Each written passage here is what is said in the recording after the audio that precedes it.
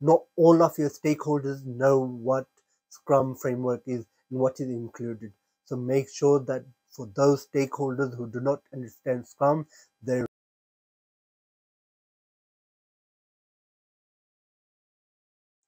welcome back to my channel where we discuss everything related to Agile and Scrum software development. Today's topic is sprint reviews, how to run them, how to prepare for them, and what to discuss in them. And what is the difference between a demo, show and tell, and a sprint review. If you understand Scrum, then you would know that Scrum is based on an empirical process. And in empirical process, we have three pillars: transparency, inspection, adoption or adaption. And every single Scrum ceremony inherits those three pillars.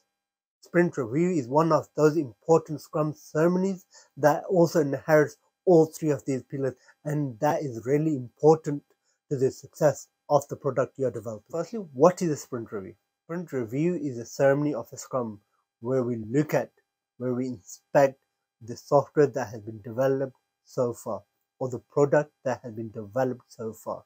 And based on the feedback from our stakeholders, we might change some of the features or our roadmap for upcoming sprints. When setting up a sprint review or any of the Scrum ceremonies, to be honest with you, consistency is mandatory, is must.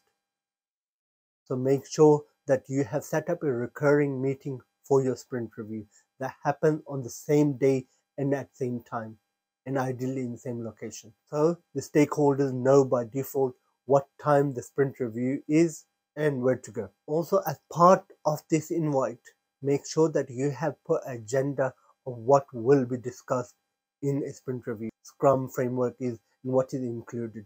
So make sure that for those stakeholders who do not understand Scrum, there is an agenda that explains step by step what will be covered in your sprint review. So when they know what will be covered in the sprint review, then they are more likely to come to that meeting. Sprint review is a meeting where we were meant to demo, where we were meant to show this product that has built so far. We should be demoing it directly from the developer's machine. So no PowerPoint slides, nothing like this. So it shouldn't be taking us a lot of time to prepare for our sprint reviews. Our focus is not on pretty PowerPoint slides. It is about working software and showing those working features to our stakeholders and getting their feedback on that.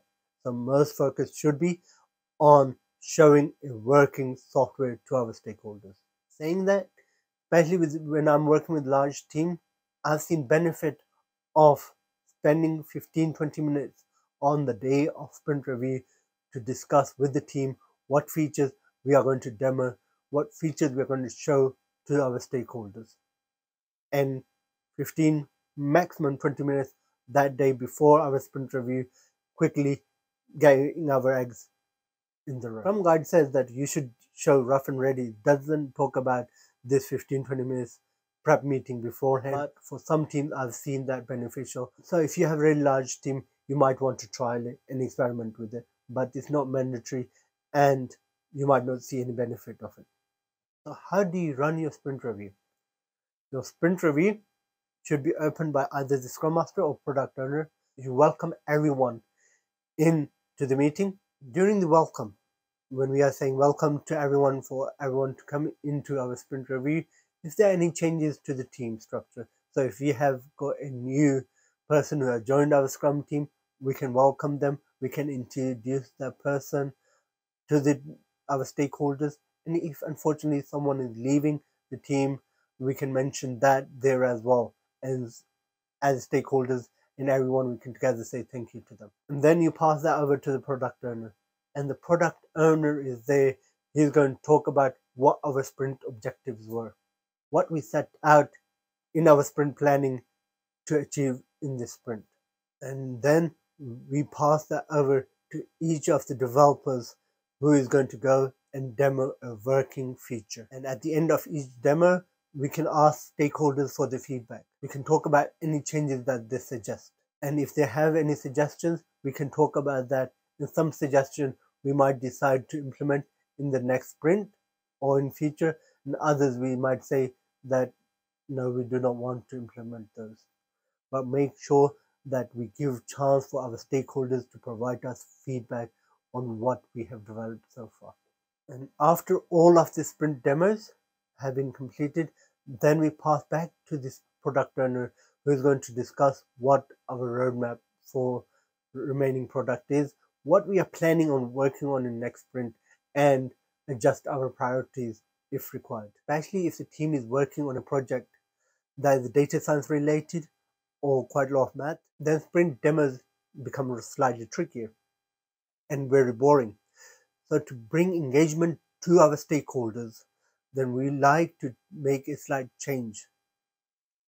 When you are going to present some figures and numbers to your stakeholders, then we like to do is storytell. Tell a story to your stakeholders. Take example of a typical user and say how these numbers would affect them in their life.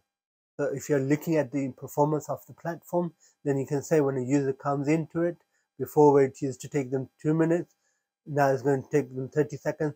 This is going to bring this improvement to their life. Other things that we generally do discuss in our sprint reviews are our sprint velocity, our roadmap, and how we are progressing, any feedback we have from our customers, our end users, especially if we got any Google Analytics, those sort of things, then we want to share those with our stakeholders as well. Make sure that we make this meeting engaging for our stakeholders. And these days, most of sprint reviews are done online via Zoom or Microsoft Teams. Then you should always record this meeting and share the link to all of the stakeholders who have been unable to attend this meeting so that they can catch up on this if they want to. I always like to run surveys on regular basis at the end of my sprint reviews with the stakeholders, getting them to suggest us improvements in our sprint reviews, what sort of thing they want to see from us, and how we can improve them. But make sure you thank your stakeholders for attending the sprint review and also take on board their feedback. If they see that no matter what feedback they give to you, if you keep on ignoring their feedback, they will stop attending the sprint review. Make sure they are engaging. All of the feedback you take on board. And if you're not going to action upon them, tell them this feedback does not align with our product goals. But be open, be transparent with them, and tell them the benefit that is bringing to the team as well of the sprint review.